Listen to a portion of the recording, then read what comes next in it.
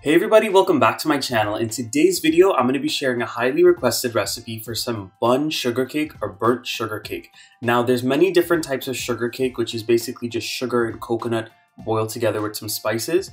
But in Guyana, there's multiple versions. We make this burnt version, which is very caramelized with brown sugar and the coconut. We make the normal red version. And we also make a version with the coconut that's chopped up into small chunks. So I'll share that recipe soon, but in the meanwhile, I hope you all enjoy this recipe. My mom and my aunts love this recipe, so definitely had to share this one. So the first thing that we're gonna do is take our freshly grated coconut and add it into a heavy bottom pan. Now, in my opinion, using a karahi or a very thick bottom pan works best for this. I'm using a non-stick pan here today only because I wanted to show you all that regardless of the kitchen tools you have, you can make some of these traditional Guyanese and Caribbean dishes. My heat is on a medium heat and I'm gonna parch or dry roast this coconut in the pan for about 10 to 12 minutes. The reason why I'm doing it longer than I would for normal sugar cake is because remember, this sugar cake is supposed to be caramelized, it's supposed to be brown, and part of that color is gonna come from the brown sugar, but also from the brownness of the coconut. So it's been about 12 minutes on a medium heat at this point. My coconut has dried out slightly and it's nice and golden brown and mixed up throughout. So at this point, I'm going to transfer this into another bowl. I'm going to wipe out my pan and I'm going to show you what we're going to do next. Into that pan that we cleaned out, we're going to be going in with our brown sugar. Now I'm using the regular American brown sugar that you can find at the grocery store and a mix of the Demarara sugar. That's just what I had at home. Now if you wanted to use all Demarara brown sugar, use it. And if you wanted to use all regular brown sugar,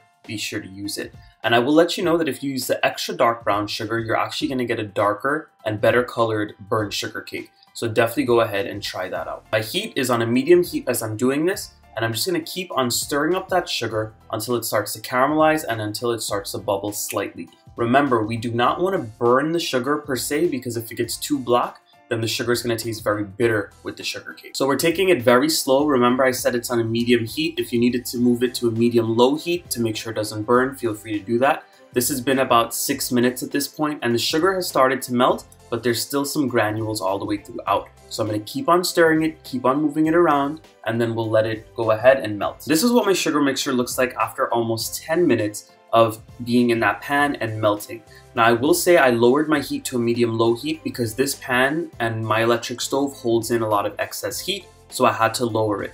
And before the sugar really truly starts to bubble and get crazy in the pan, you want to go ahead and add in your coconut. You just really want it to melt and bubble slightly, because if you let it burn, it'll get very, very bitter. So at that point, once it got to the color that I wanted, I went ahead and added in all of that coconut that we had shredded and roasted earlier. And as soon as you add in that coconut, you're going to see that it starts to bubble up vigorously. All you need to do is make sure that as soon as you get that coconut in there, you mix it up very, very well until all of the coconut pieces are coated with that brown sugar mixture. And as soon as it's coated, you're going to go in with your evaporated milk. I always recommend using evaporated milk whenever you're making the burnt sugar cake or any sugar cake, because it's going to boil better than regular whole milk would. As per the usual, all of my ingredients and the proper measurements will be left in the description box right below this video, so make sure you check that out when you're putting this together. At this point, I'm going in with some finely grated ginger, and I'm using fresh ginger for that nice spiciness, and we're also going to be going in with some freshly ground nutmeg. These are the only spices that I use when I make sugar cake. This is what my grandmother taught me. If you guys wanted to add in your cinnamon, if you like cardamom, if you like any other spices, add it in as per your preferences. I'm also going in with a little bit of Guyanese mixed essence.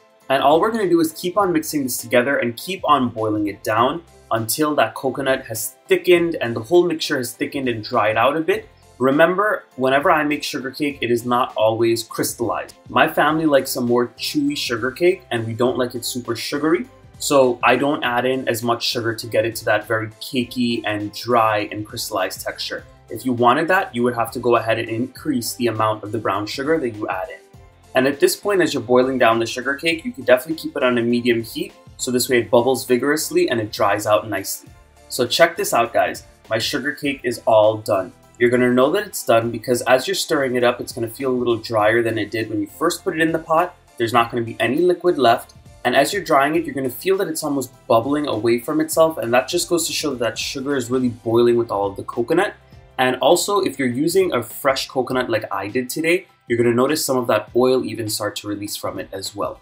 So at this point, as soon as it's done, you can go ahead and take a piece of wax paper or parchment paper is what I recommend, and you go ahead and drop little spoonfuls of this coconut sugar cake mixture onto your parchment paper or your baking dish or whatever you want to put it in.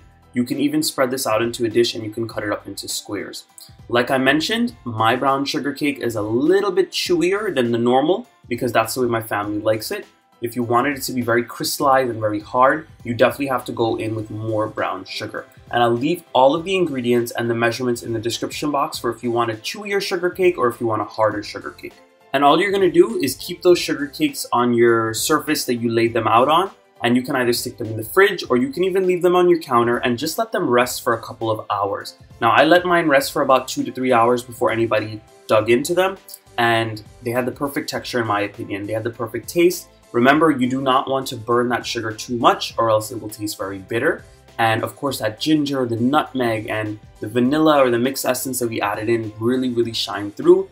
And that fresh coconut really made a difference. So I hope you all enjoyed this recipe today. Please go ahead and give it a try. Leave me some comments down below and let me know that you tried it. And of course, I would really appreciate if you all would give this video a nice big thumbs up. And if you click that thumbs up button, you might as well click the subscribe button so you're subscribed and you never miss out on any of my newest recipes. You'll be notified every time I post something on my channel if you click that bell button next to the subscribe button as well.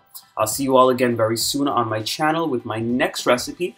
Remember, we have the holidays of Shivratri, dedicated to Lord Shiva, as well as Holi or Pagwa coming up very soon. So the spring has a lot of different desserts, a lot of different recipes that I will be sharing with you all in the coming future. So I hope you all enjoy and stay tuned. Bye everyone.